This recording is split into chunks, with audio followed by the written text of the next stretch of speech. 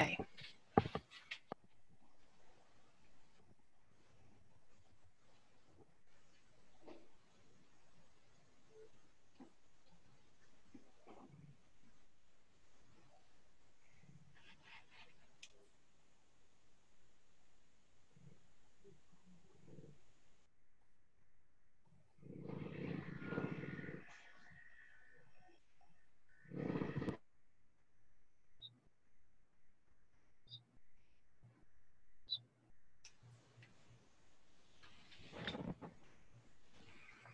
Hello. Welcome. My name's Sarah Woodin, and this is the 4th webinar in the webinar series, Disability and Health Inequalities in Times of COVID-19. I'm from the Disability Study Group, and we're very pleased to welcome you here. At the moment, people are just coming in, so I'm going to say a few words of introduction as people join the webinar and by way of introduction. There are 5 webinars in this series, and this specific webinar is the first on disability responses to the COVID-19 pandemic.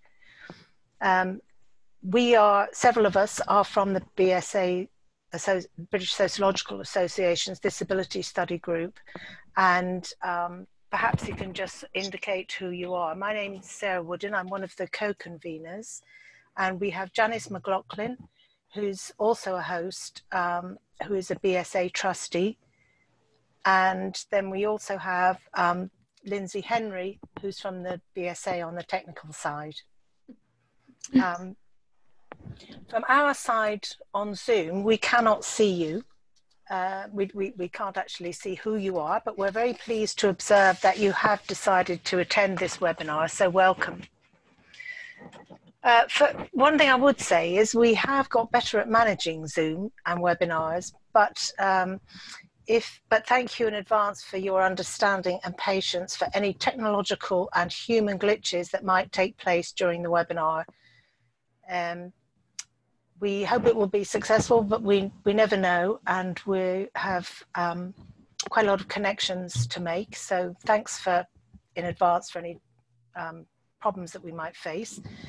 We're going to, just to let you know that we're going to input the transcript as people talk on the transcript of the slides into the chat box. So the chat box will not be usable during the course of this webinar. So please don't use it for that, because there will be information going in there. Now, I know that some people find it annoying to see a lot of activity in the chat box. If that's a problem for you, please click the chat box, and then that will allow it to pop out. And then once it's popped out, you can make it smaller or larger, or move the chat box so that it doesn't move to where you don't want it, for example, on top of the slides. They shouldn't pop up in that way. But we're using that for accessibility purposes. The webinar is being recorded, and it will be available in a few weeks' time on the YouTube channel of the BSA, and all the presenters as well. Very happy to be contacted for further information. Today we have 3 presentations today, because unfortunately one of the presenters has had to pull out, and that's a shame, but it gives us a little bit more time for the others. And we will run the presentations straight one after the other.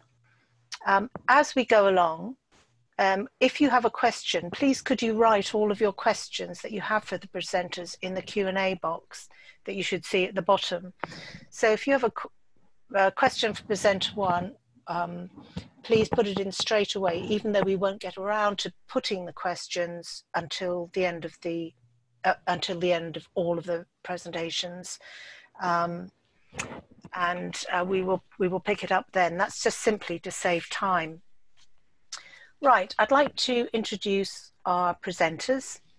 The 3 are Shruthi Venkatachalam, Venkatachalam, my apologies Shruthi, from the University of Bristol. Her presentation is on managing emotions and its impact in performing gender roles among people with disabilities. Ways forward in working solutions for COVID-19 response. Our second presenters are three: Andrea LeFlore, Bob Green and Ryan Brown from the University of Illinois at Chicago, and they will be talking on Peer Health Navigators Speak Out during COVID-19. Our third presenter is Josephine Foubert from the Office of National Statistics, who will be presenting information on coronavirus and the social impacts on disabled people in Great Britain. That's my introduction. Perhaps can we move over now to the first presentation, and I will be sharing my screen, and Shruthi will be presenting the so a couple of minutes while I just get this set up.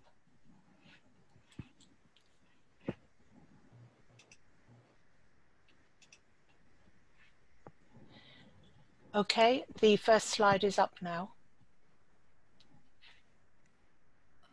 Yes. Hello all. Good evening. My name is Shruthi, and today's presentation is about managing emotions and its impact in sorry.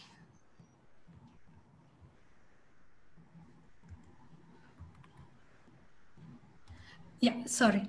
Managing emotions and its impact in performing gender roles among persons with disabilities, way forward in working, ways forward in working solutions for COVID-19 response. Before I start my presentation, I just spare me if I'm like pausing now and then, because I'm little like I feel little anxious, and yeah, I think again it's one of the like impact of this COVID that's been like bothering. So kindly like forgive me on that. So the interest or the need for me to look into this particular issue started from started like when I was reflecting my own life, being a woman with disability, and who has been yeah, currently I'm in India. Like I have come for my field work, and I'm stuck here because of this COVID. And so all those things like contributed in like reflecting on some of the emotions that I've been going through. So I thought to kind of investigate more about it with other disabled friends, and that's how like this project like we started with a few other people. So I'll just go into the slides now. Sarah, the next slide. Sarah? Okay, got it. Yeah, okay.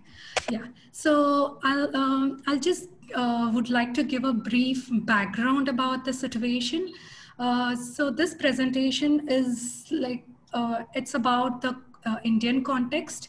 And to start with, the understanding of disability in India largely stems out of medical and religious lens rather than social and human rights lens. People with disabilities in India experience multiple marginalization due to various interlocking identities like caste / race, which I forgot to mention in the slide, class, gender, religion, education, urban rural setting, and so on. According to Census 2011 data on disability, according to Census 2011 disability data, there are around 26.8 million people with disabilities in India, out of which more than 70% of them live in rural areas. Next slide, Sarah. Okay. Yeah.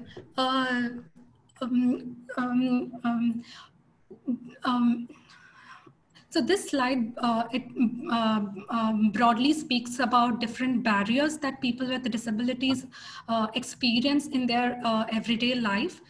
One is people with disabilities experience multiple barriers in terms of attitudinal, structural. So when I say structural barriers, it refers to infrastructure, transport, and so on, and also communicational and informational barriers that greatly impede and restrict in accessing and exercising the basic human rights. The dominant patriarchal practice in India and the intersectional markers greatly impacts the experience of women with disabilities. The legal and policy framework in India, the legal and policy framework on gender and disability in India have grave pitfalls in addressing the intersectional concerns that people with disabilities experience, and in specifically women with disabilities.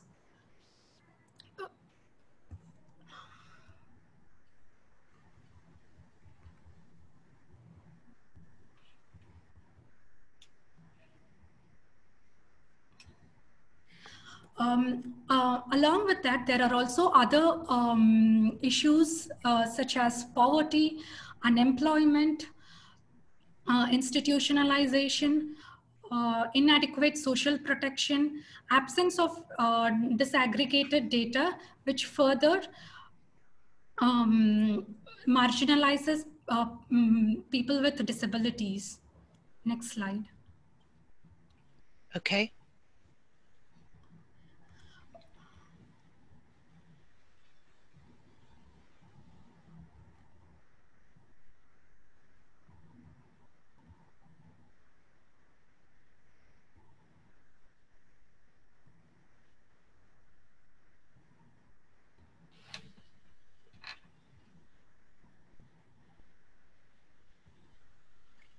Shruthi, can you hear us? Yeah, sorry. Can I get that slide name? This one is Key Concerns and Challenges During COVID-19. Okay. Is that the right one? Okay. Yeah. Okay. So in this slide, like I would like to speak about the key concerns and challenges during COVID-19 that people with disabilities are experiencing. First of all, there is loss of job, especially people who work in unorganized sectors, cut down in pay. In many people who have been employed in many non-public sectors, their salaries have been reduced to 50%. No support to, no access to care support. So we have been having strict lockdown measures for the last 4 months. So people who provide care support are unable to perform their duties, and no access to an absence of accessible information and communication that are authentic, because there are many informations that gets many misinformation and myths that have been circulated about COVID. In addition to that, there are also problems related to food security, access to healthcare services,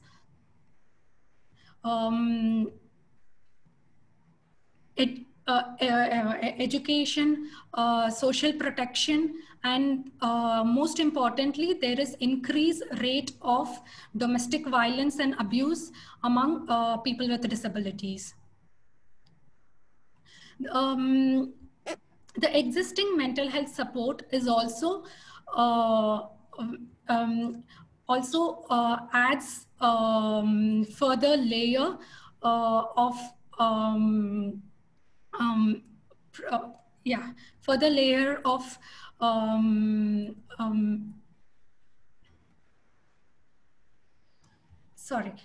the existing mental health support is is expensive, inaccessible, insensitive, and insufficient. So in that sense, there are, when compared to the population of the country, the availability of mental health services is far, the ratio is very, is disproportionate, and there are very few mental health care support services who specifically are sensitive about disability related concerns. So in order to address some of the issues, myself and along with two other members, like one is trained in psychology and the other person is trained in psychiatry. So we three of us, we decided to run a support group for people with vision disabilities and people with locomotor disabilities. So the aim of this support group was to create a safe space where people with disabilities could talk about their emotions that are both helpful and unhelpful during this COVID situation.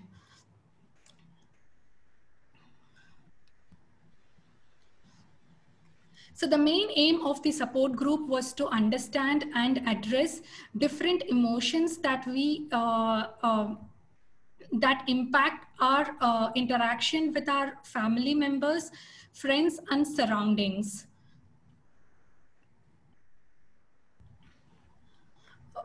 So each support group, it consists of 30 to 40 participants, and whose age group spans between 20 years to 55 years.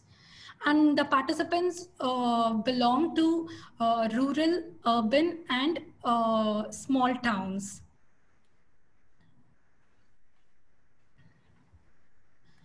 So so initially when we were running the support group, so for first 2 months, the support group, we had meeting like once a week, where all the participants, including myself and other two members, we gathered online through Zoom platform, and we discussed we shared and we discussed around different emotions that were bothering us. So during the discussion,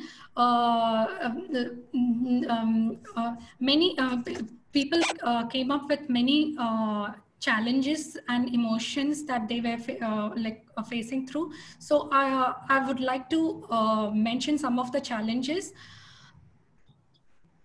So one, there was, so whatever I'm sharing here has been shared by many of the group members, like many felt the same.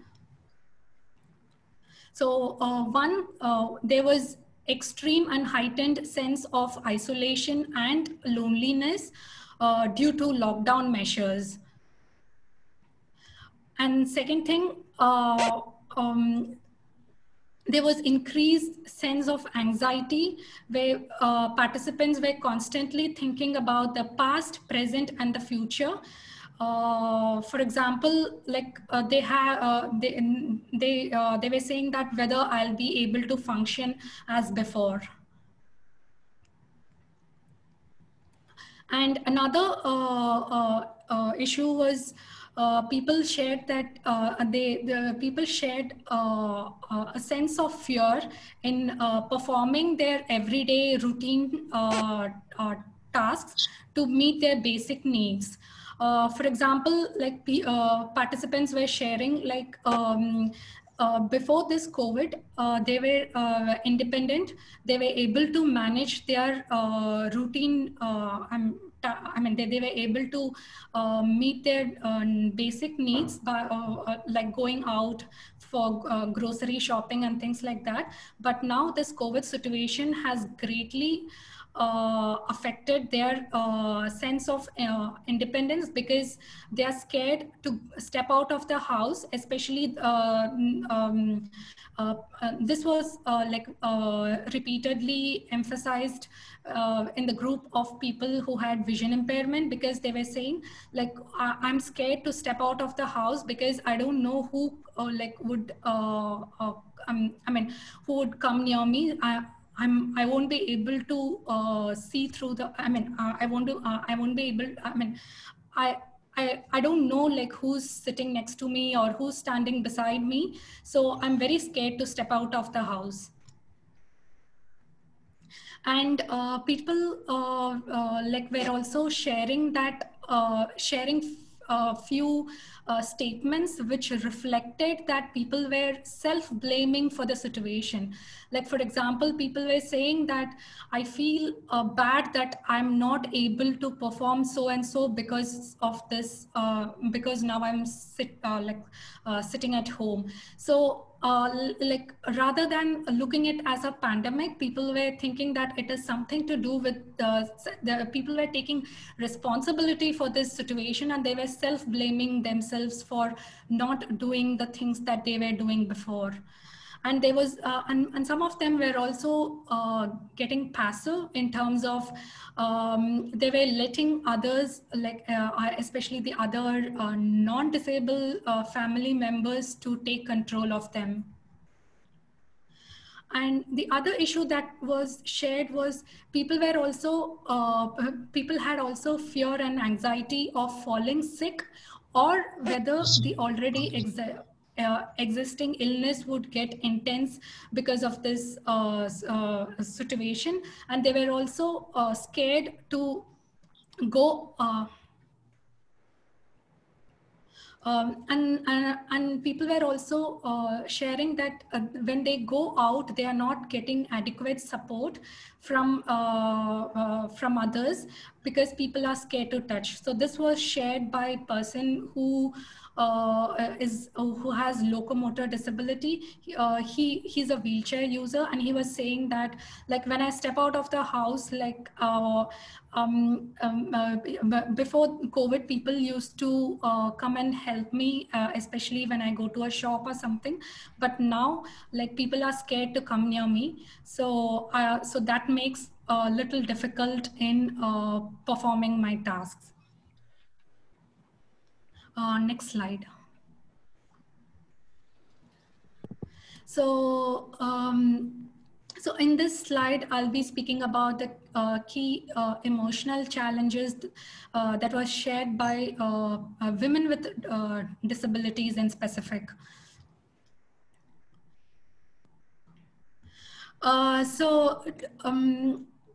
So when we were having the support group, we also had few sessions which were conducted only with women with the disabilities. So we thought that would give them a much more safe space to open up and speak things that were disturbing them. So these are some of the statements that that was shared. I accept myself to be controlled and scolded by family members, especially the male members in the family.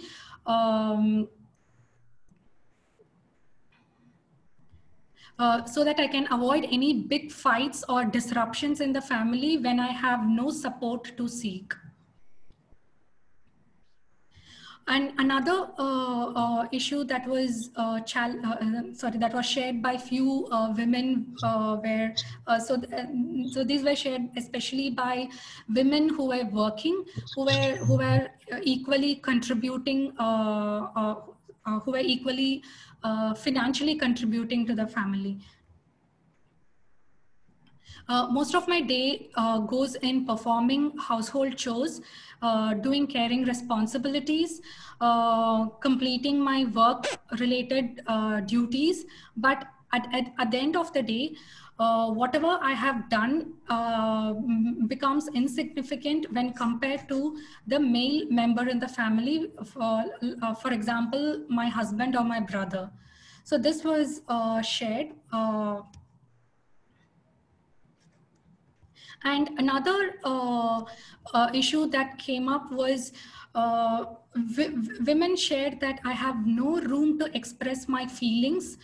And I often hear, and I'm often told that it doesn't make any much difference in my lifestyle because of this COVID, as I was already as I'm already used to sitting at home,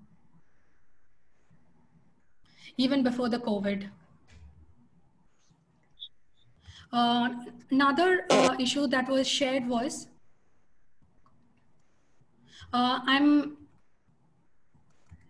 scared to express my emotions and feelings with my family members because I'm already because I already have no voice in my family.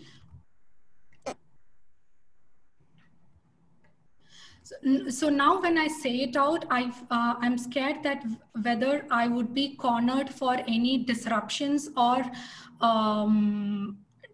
disputes in the family.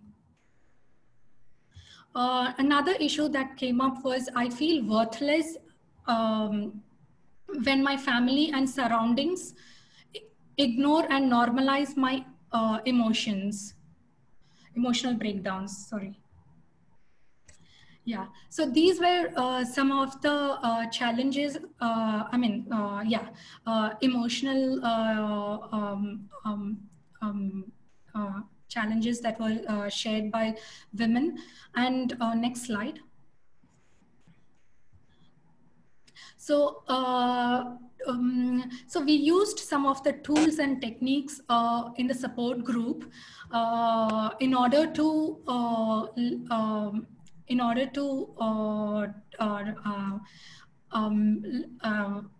learn and train the participants in better managing their emotions.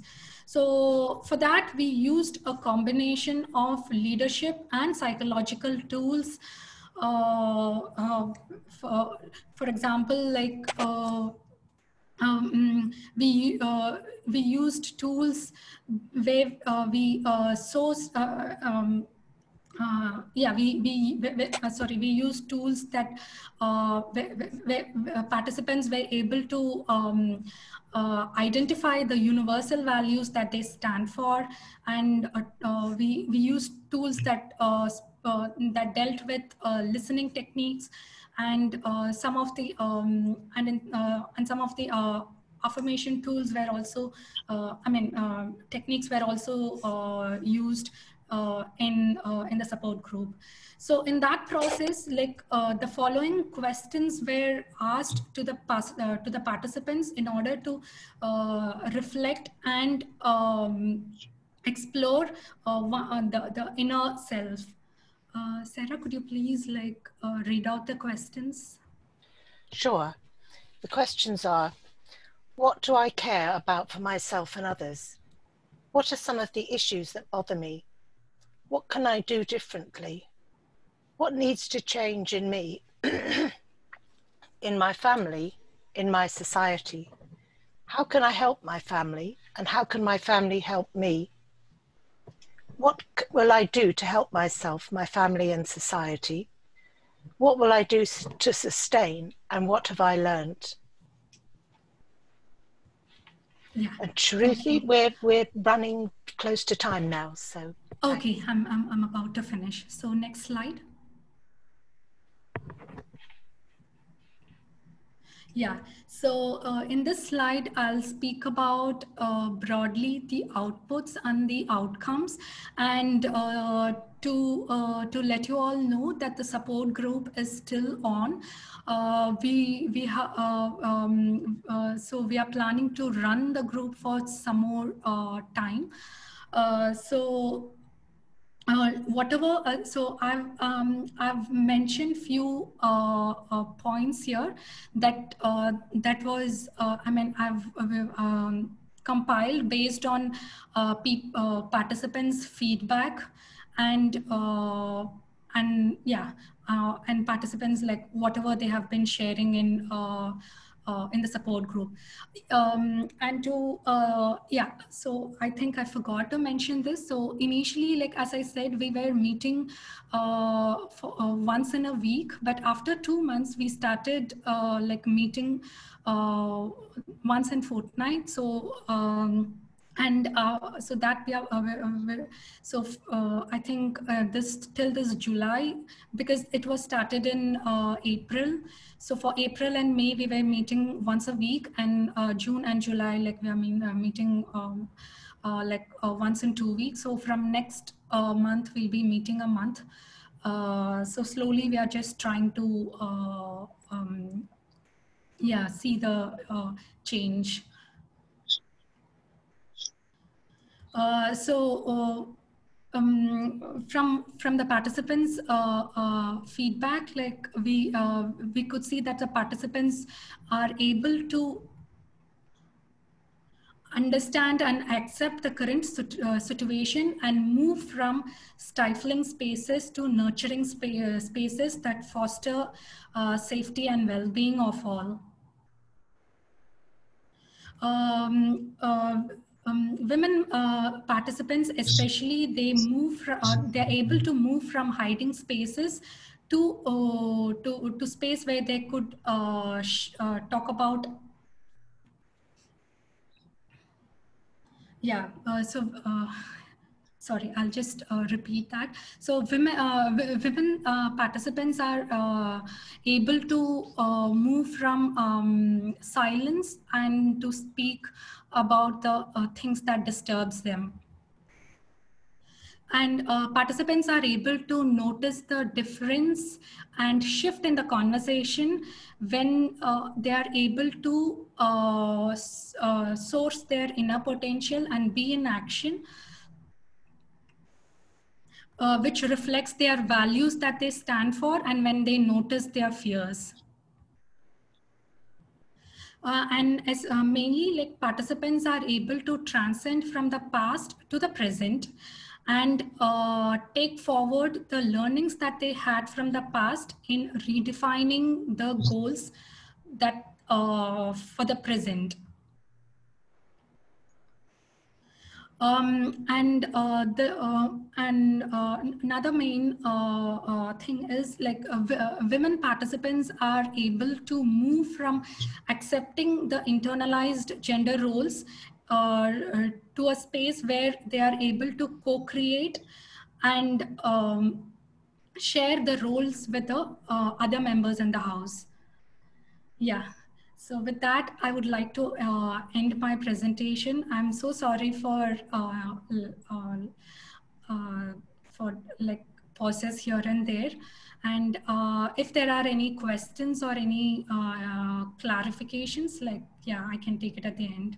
And you could also like contact me through my email ID. Thank you so much. Great, thank you very much, Shruthi. And do note any questions that you have in the Q&As. Can we move on now and invite Andrea, Ryann and Bob to share their presentation, please?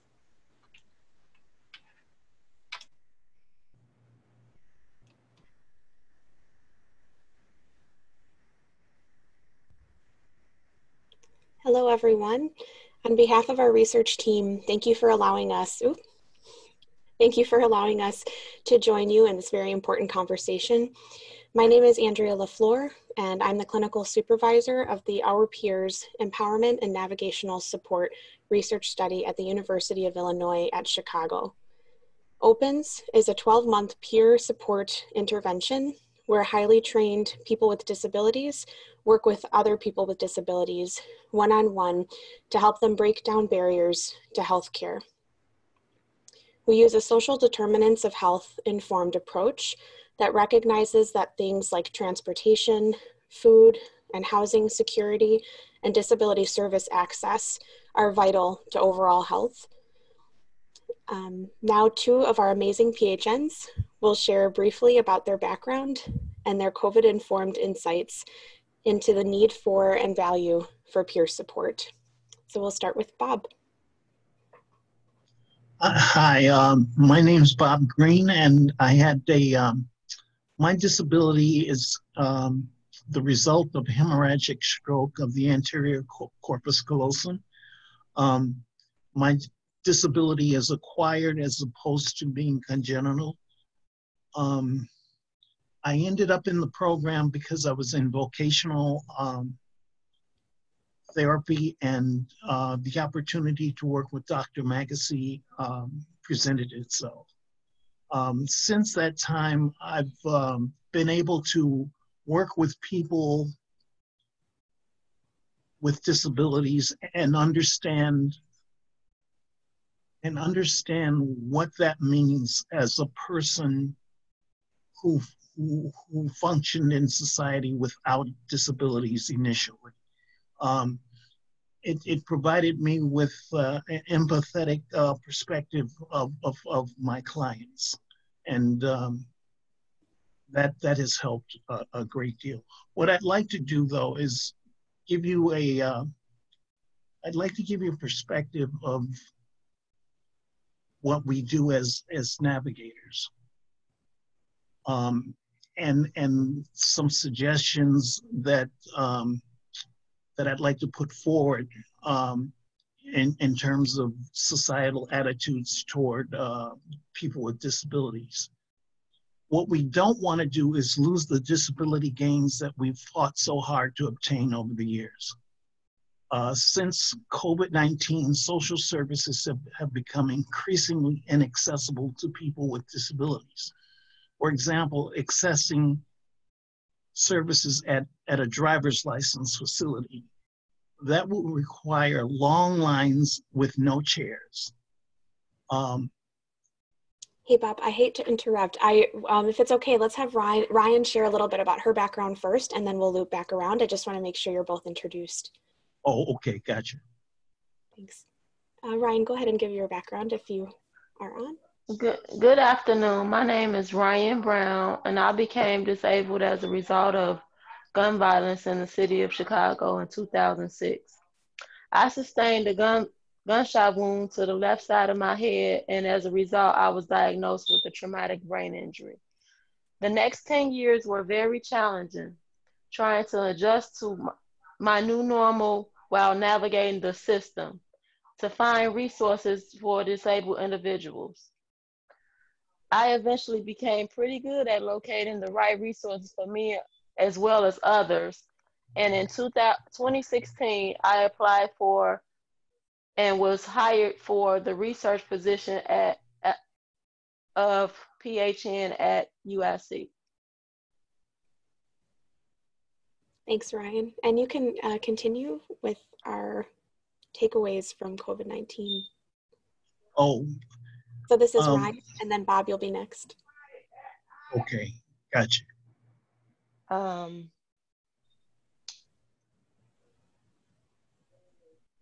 I on? You're on, Ryann. The first issue is exclusion. Disabled people are left out as a whole. We are left to fend for ourselves during COVID-19. I even had to help somebody get PPE because they didn't have access to them. Let me share with you my story. I'm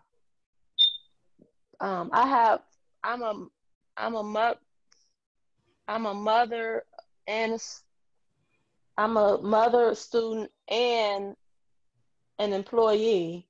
So dealing with that full-time parent is very hard when I'm not able to do as much for my daughter.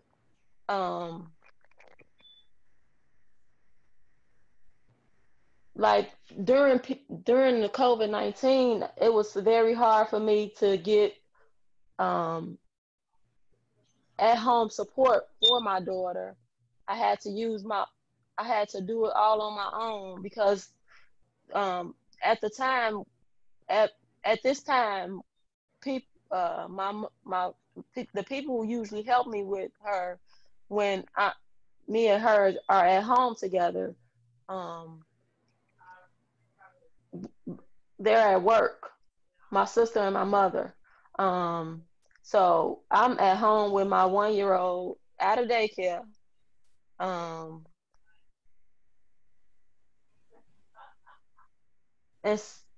And I had to just adjust. It was a big adjustment for me.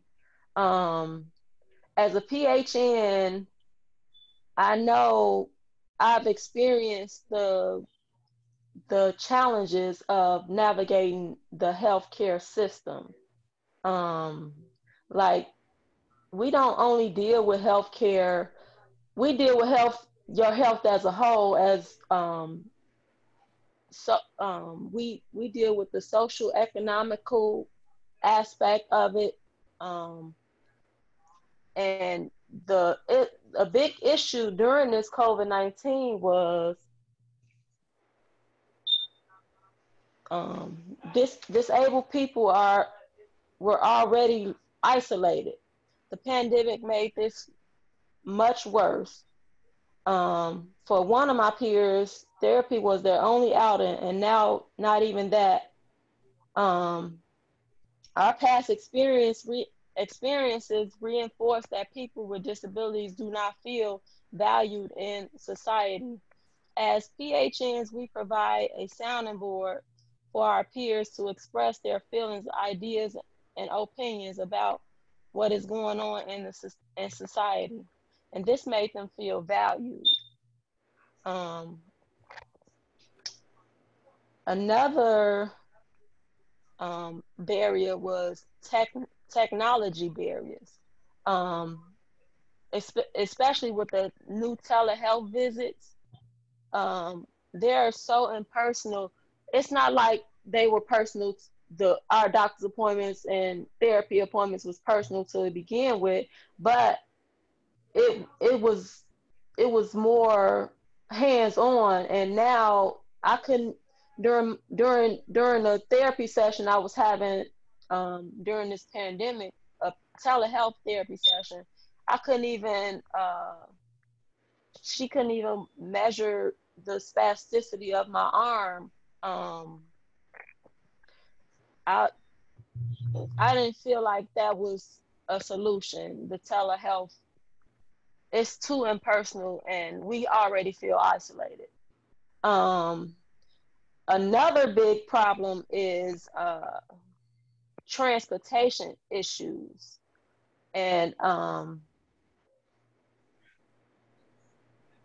it's just, the transportation here is called pace paratransit, that we have to, that is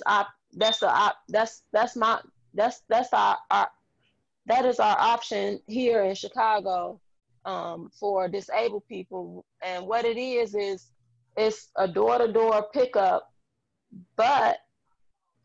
service and drop-off service.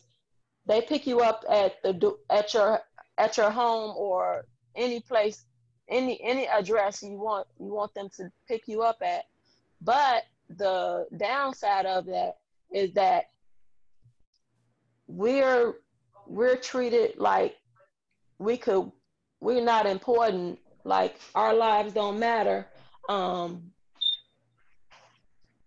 we're left to figure things out on our own while waiting on our ride. And they could be up to 2 hours.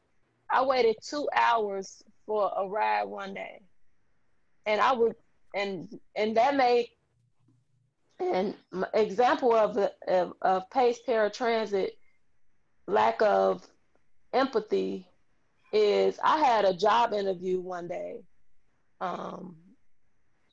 back in December, and they I feel like they made me miss my job interview, and I feel like it's impossible for me to get a full-time job and this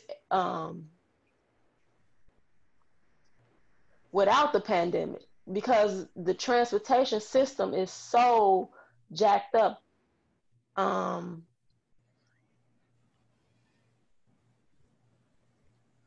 Another thing that's going on during this pandemic is if we didn't have enough, this Black Lives Matter movement with heightened awareness of racial violence, like PHNs added a layer of support and validation for our peers that also face discrimination from other marginalized identities like race, gender, sexual orientation, and so on. We continue to offset these challenges as we have shared experiences with advocacy. Bob.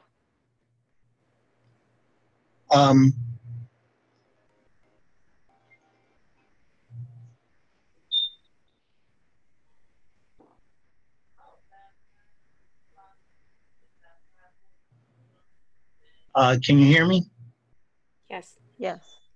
Oh, okay.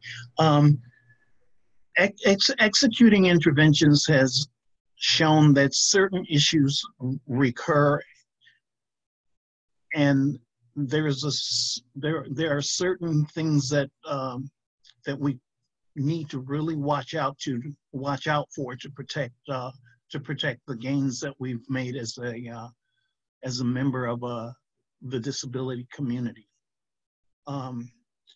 Since COVID-19, social services have been increasingly inaccessible for people with disabilities.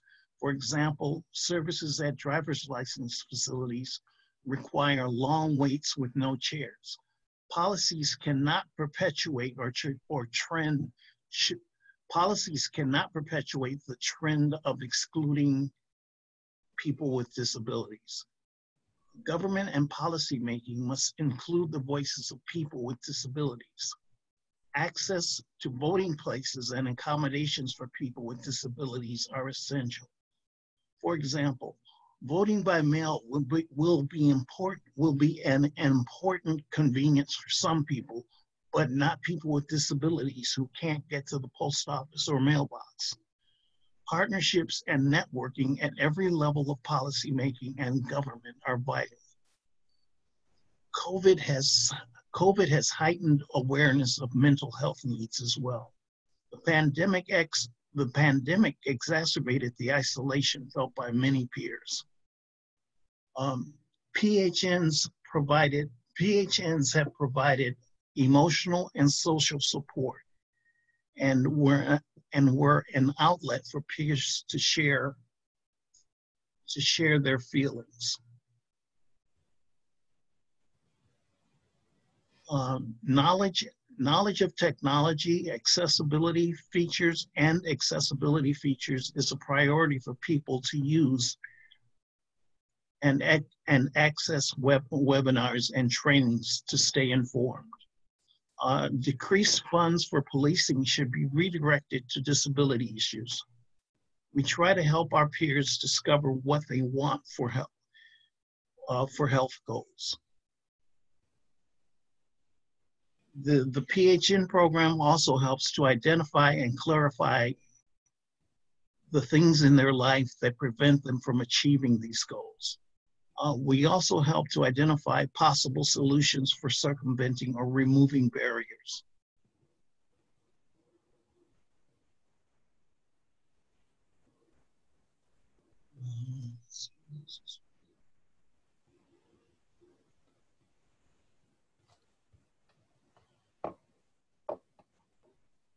We might have lost your audio.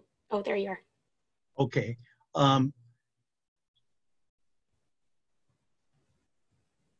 let me see.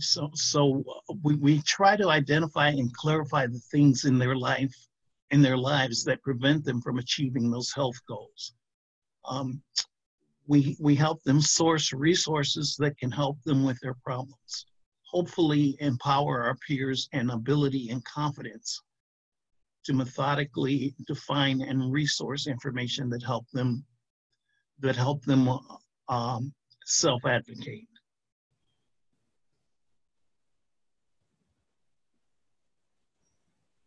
The COVID pandemic in this political environment has harshly highlighted the erosion of the disability community's past gains.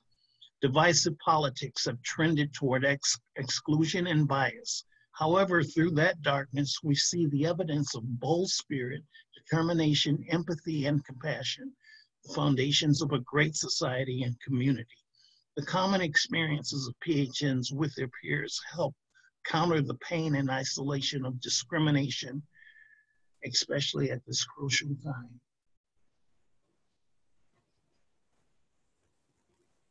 Our struggles with COVID show we still have the spirit and character of the 1990 protesters that gave us the American Disabilities Act.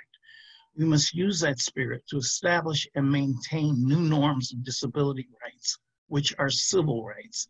So every single person can say, I am a member of society, I have value, and I matter.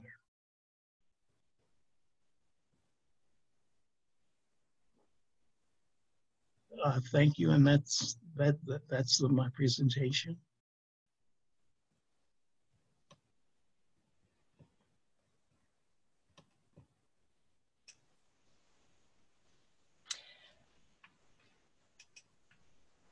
Great, thank you very much. Is that the end of your presentation? Thank you. Yes. Another great presentation on importance of peer support. Thank you so much. We are running a bit over time, and I know how tough it is to kind of try and pull things together. Josephine, I was going to suggest we go till 5 for your, and then those who can stay on for questions afterwards. I don't like to overrun by 5, but I also don't want to cut you short either. Is that okay? Yeah, that's fine for me. Okay, thanks. I will go ahead and share my screen.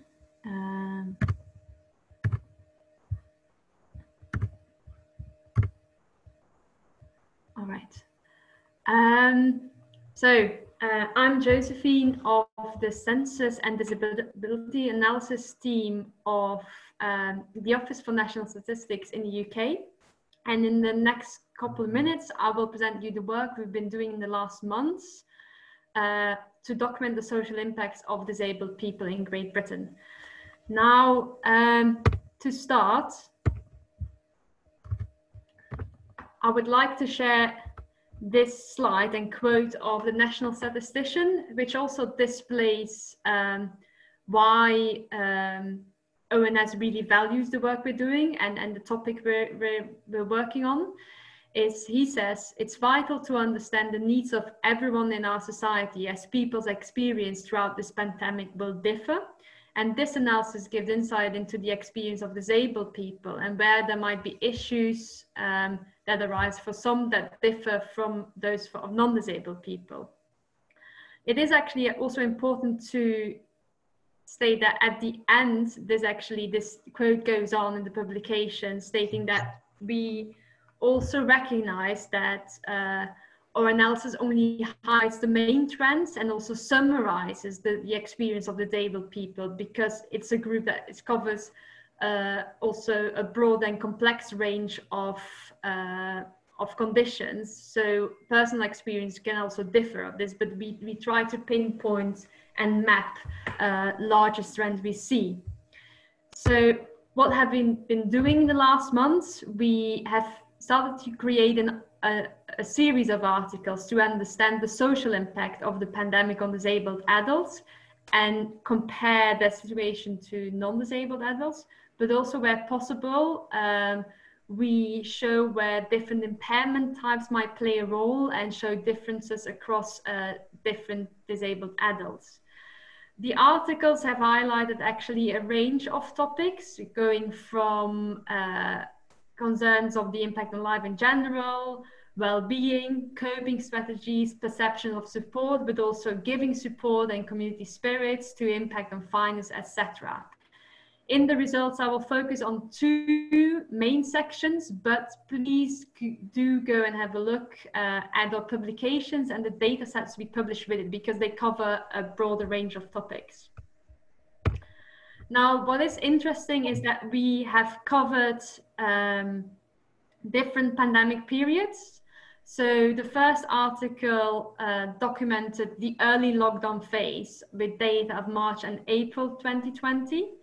While the second article documents May 2020, where in the UK and in Great Britain, there had been a first easing of rules, so people were allowed to go outdoors a bit more than what previously had been advised. And the third article we're working on at the moment, of which I can't share any results yet, will document July, and the data is being collected now, which, of course, has a further relaxation of rules in the UK. Now, how do we do this? We have been using data of the Opinions and Lifestyle Survey, which is usually a monthly survey to gather a range of opinions data in Great Britain. However, to document actually the impact of the coronavirus pandemic, ONS has adapted this survey to become a weekly survey. So with a quick turnaround, we can have some insight into how people are feeling week by week. The topics have changed. Some have been recurrent, like well-being, impact on work and finances. But now, for example, we also try to collect data on the future of the country and feelings about that, the use of PPE, support for government guidelines, and leaving home. To put it shortly, the sample size we use at the moment is relatively small. Between 2,000 to 2,500 per week people are being collected, which doesn't enable us to always provide the breakdowns we would want, like combinations of intersectional status of being disabled and female is not always possible with the data we have. What might be more of interest to you is we use the following disability definition. It's the Government Statistical Service definitions, which sees people as disabled if they have a self-reported long-standing illness, condition, or impairment that reduces their ability to carry out day-to-day activities, where the long-standing element is understood as being more than 12 months.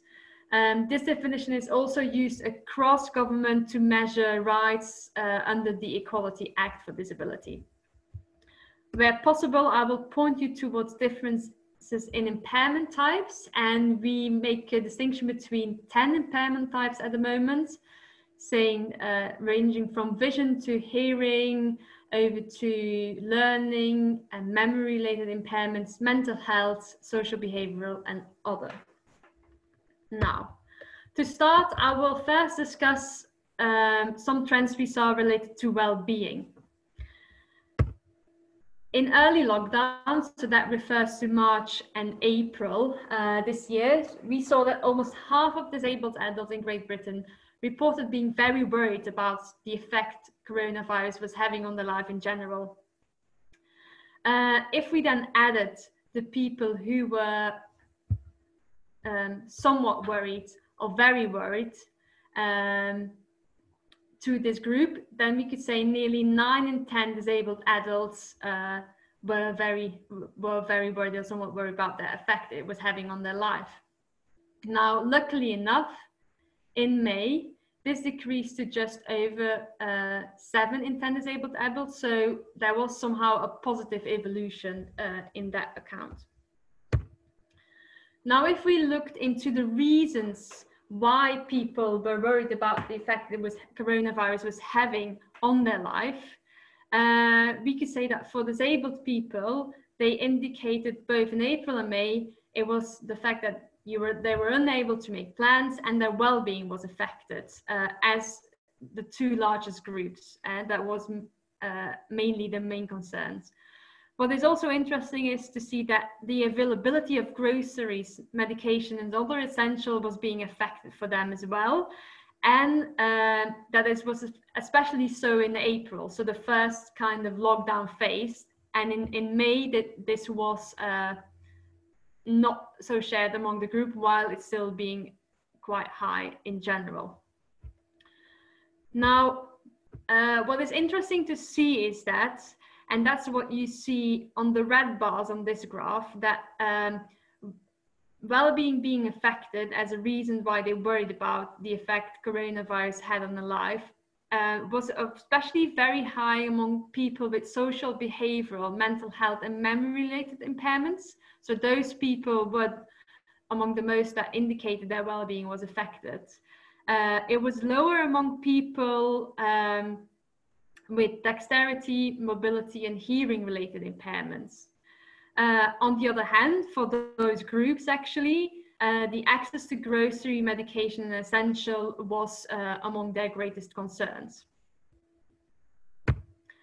Now, because well-being seemed to be one of the main things affected throughout these periods, we also looked into the reasons how their well-being was being affected.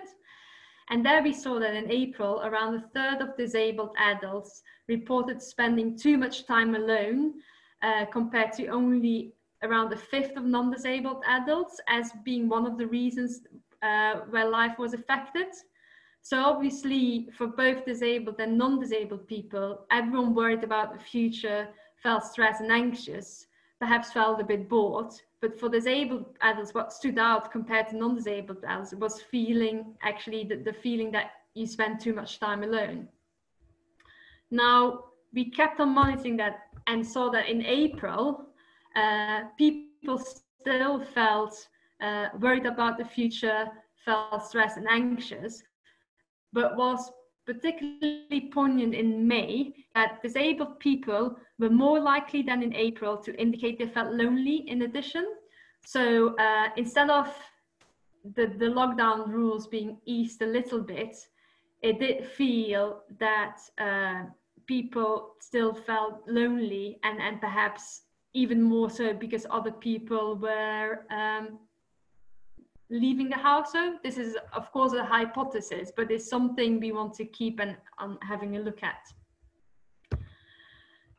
We also looked into more standardized versions of well-being scales. And with this one, I would particularly want to point your attention to the anxiety measure at the bottom.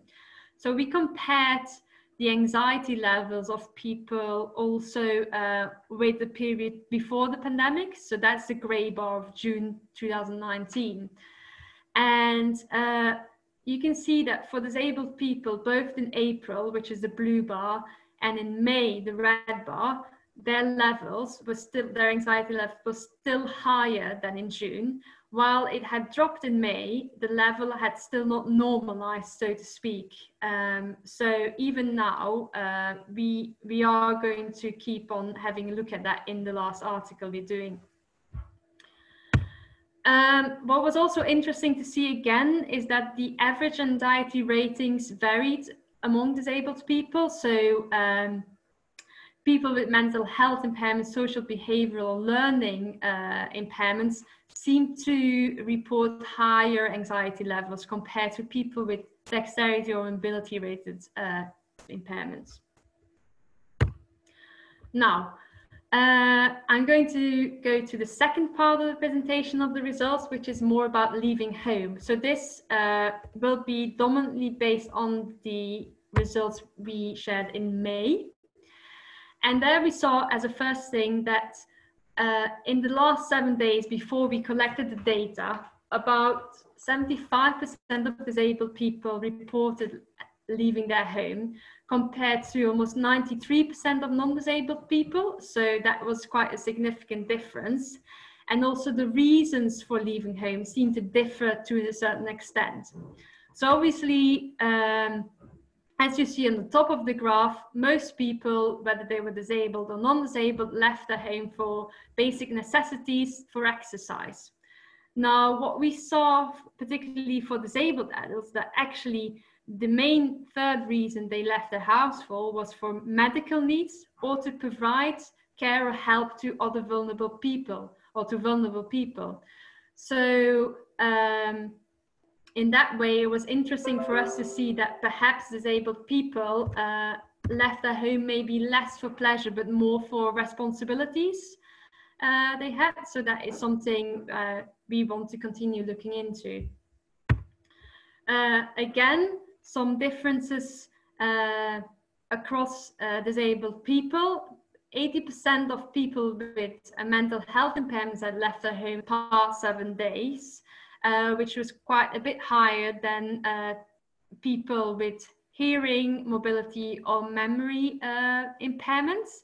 Now, perhaps this might be a difference which is always true, irrespective of the pandemic, but it's, for us at least, also something we want to keep looking at. So to see that in a way, perhaps certain services could also be necessary to a different extent for different groups of impairments. So it's something we want to keep on looking at as an office or a team. In addition, what could be interesting to share as well is that in May, only a quarter of disabled people had reported visiting parts of public green space compared to 46% of non-disabled people. Again, people with mental health impairments reported visiting green spaces more compared to people with hearing, dexterity, or mobility impairments. So at least there's at least that same kind of distinction visible again. Now, perhaps one of the reasons why people might be leaving their home less, disabled people leaving their home less, might be because of safety perceptions related to the coronavirus pandemic. We saw that in May, 1 in 10 disabled people felt very unsafe outside at their home because of the coronavirus pandemic. So this compared to fewer than 1 in 20 for non-disabled people, which is quite a stark difference. Yeah, and it's something we in a way must try to understand a bit better. Now, while I would like to share way more results with you, I think it's probably a good moment to stop the presentation of results, but I would like to point you to other topics we've explored and published next to our article. You can find them in the link in the presentation. We've also documented working from home, self-isolating, impact on work, finances, homeschooling, other kind of things. It could also be interesting to point you into the direction of our disability page, which is our homepage on the Office for National Statistics website, which includes our previous articles around different outcomes for disabled people in the UK. And we've also included a link on our most recent publication on which other themes have worked related to coronavirus-related deaths by disability status, which uses data of the Census 2011. Now, so please feel free to share any feedback and suggestions. We're still working on this series as well. The next article will be covering July 2020. We'll compare things over time and highlight new topics relevant for the current situations, and you can expect this to be published around mid-August.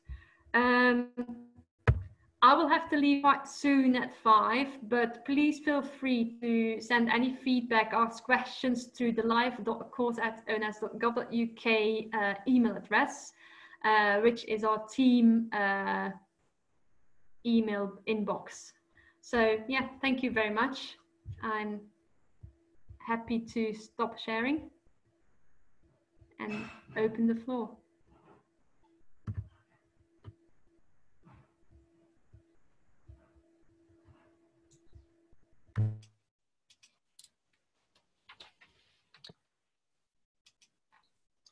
Thank you very much indeed, Josephine. That's a really interesting presentation, and great really to have disability statistics, because often we're so lacking in those. Now, Janice, I think, is going to take on board the Q&As, but if you have to dash off really quickly, Josephine, can I be cheeky and just come in with a quick question about statistics, because I am particularly interested in those. Just wondered if, does your data include disabled people in care homes? No, it will not. So the sampling is not taking into care homes. We have been, I think other people within the division have been trying to incorporate more insights of people in care homes. If you are really interested in that, I can probably point you into the right direction in an email. Great, thank you. And I know you also have, I mean, this isn't the subject of your presentation, but I know you also have data on the death statistics and so on as another strand of ONS, which I mentioned that here, but I know you didn't present on that today, but yeah, would be interested in the care home stuff. Thank you, I'll follow it up.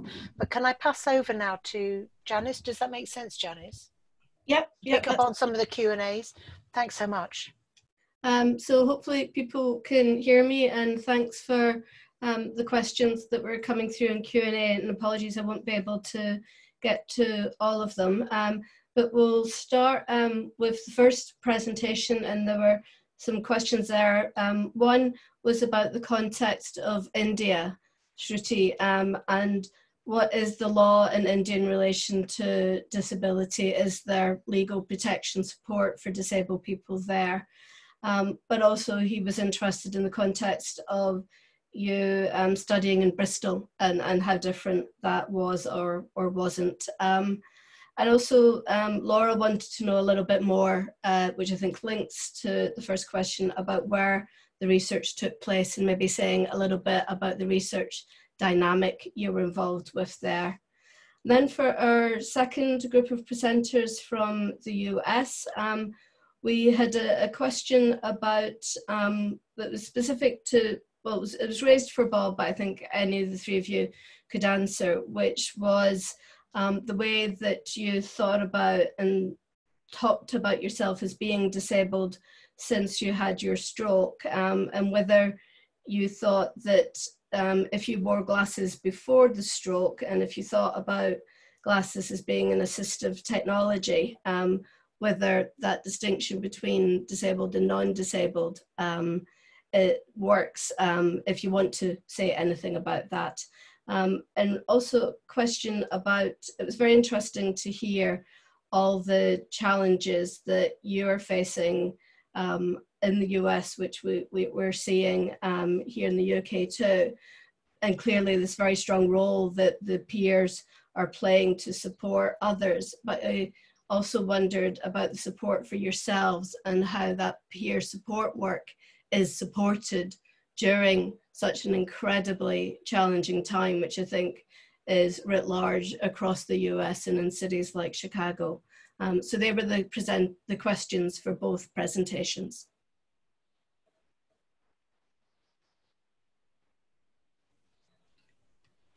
Bob, you might have something to say before me, but I can also share about what how our team has adapted for self-care. Yeah. Does Shruthi want to go first, though, and then come to you? Yeah. Am I audible? Yes, we can hear you. Yeah. Okay. So to talk about the legal, laws in India, I mean, as I said, with like how the disability is understood in India, I think it also reflects the laws that we have here. Till 2016, we had we had our first disability legislation in 1995, which was active till 2016. So that law, it just addressed few issues with related to disability, like education, employment, and it listed only 7 types of disability, and it was purely based on medical model. And that law was repealed, and in 2016 we had a new law which reflected more. I won't say more, but yeah, it had some of the things that has been raised in UNCRPD.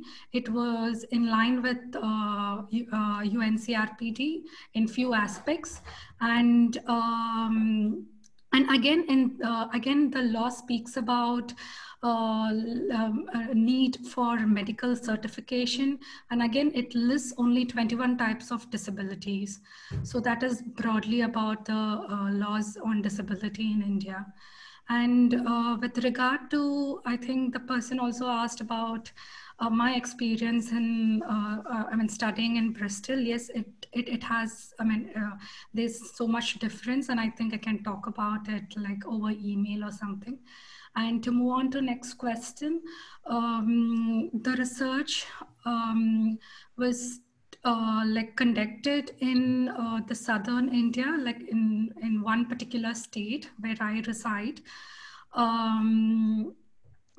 Yeah, so I think the question, because it was just asked like what research is in, where the research was undertaken. It was conducted in southern part of India, and we had like quite representation from different intersectional background. Yes, I think I have answered. Thank you. There was a slight follow-up just very quickly about how and whether how you undertook fieldwork within COVID. So were these support sessions online, or were they face-to-face, and how did that work? Yeah, I think, sorry. Yes, the support groups is being conducted online and through Zoom platform. Okay, great, thank you. So back to our second group of presenters and the questions that you had there. Oh, unmute. Thank you. Thank Bob you. and Ryan, if you have anything to share first, you have lived it firsthand as well. Oh, go ahead. I'm okay. So a few things that we adapted as far as the process, as soon as COVID hit, we're instructed to call our peers at least once a month. That changed to once a week at the very beginning of COVID, just to make sure that people had support, had somebody in their corner to talk to. And our PHNs really felt, as a team, we felt the weight of and the gravity that people were experiencing in this transition of the lack of social contact, the concern with getting access to resources. And so that was a heavy weight on our team.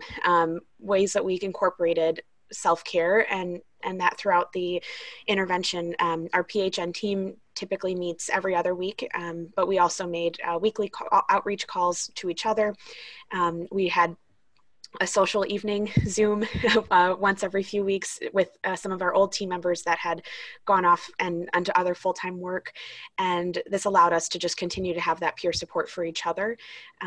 We just ingrained little strategies as well, things like humor in meetings. One of our PHNs would break out in song at the end of a meeting and say, the sun will come out tomorrow, just to keep the spirits up and keep people, just bring some levity to the situation. And generally, we just became much closer as a team in that, there was a little bit more flexibility in the time of days that we called each other, or the types of support that we provided. We just became much closer as a team, and while we were also providing that support and those self-care and mental health supports to our peers. I mean, one of the things that Bob mentioned at the near the end of the presentation was this concern that disability rights could end up falling back in the US, and it's certainly a concern that's been raised in the UK. What could stop that? What could, you talked very eloquently, Bob, about the need to kind of engage with civil society and ensure that disabled people are seen as full members of society. How do we stop this rollback in rights that I can understand that we are seeing? political activism. That's the short of it. Yeah. Thank you. We also had a PHN that was supposed to join us in this presentation and had some major medical and family challenges happen this week, but he really has emphasized for our team that we need to be collaborating with our aldermen, collaborating with our local commissioners when people are hired on, and we know that somebody has a background in disability, or even if they don't, making those connections, making it known that disability rights and resources are necessary to be of top focus at this time. In a lot of ways, it just felt like that was put on the back burner. Things like personal assistance not being considered essential, not having access to PPE. A lot of challenges during this time really showed the neglect for people with disabilities in our country. And so we continue to advocate for our voices to be heard and in platforms where we are able to make those changes happen. Absolutely. I think it's going to be one of the things that we see internationally is the ways in which governmental responses have either deliberately withdrawn provision for disabled people or have inadvertently made things worse by not actually thinking about disability. It's certainly been a very live issue in the UK, and we've heard it being talked about in India there just now as well. So I think that's one of the international comparators to explore as we go ahead. Our PHNs also will be sending out reminders and information as a part of Disability Voter Registration Week. So that's another area where, you know, we're just trying to get our peers involved so that their voice can be heard in a variety of contexts. Yes, you have a small presidential election coming up in a few months. A little bit. Good luck with that. The world is depending on you. Sarah, I don't know if there's anything else you want to follow up with. I think I've kind of worked through most of the Q&A and some other thoughts there. Sure, there are a couple of questions that we didn't manage to answer. Sorry about that. Laura Welty asked about whether there were perhaps more people who were disabled people who were scared to go out. I know that maybe this is just quite a short webinar, and what I'd urge people to do is to follow up with questions and have a dialogue with the presenters. You know, one or two questions we haven't followed up, and some other questions for Shruthi as well. I think it's been fascinating. I think it's a good idea if we can follow up through email further questions from here.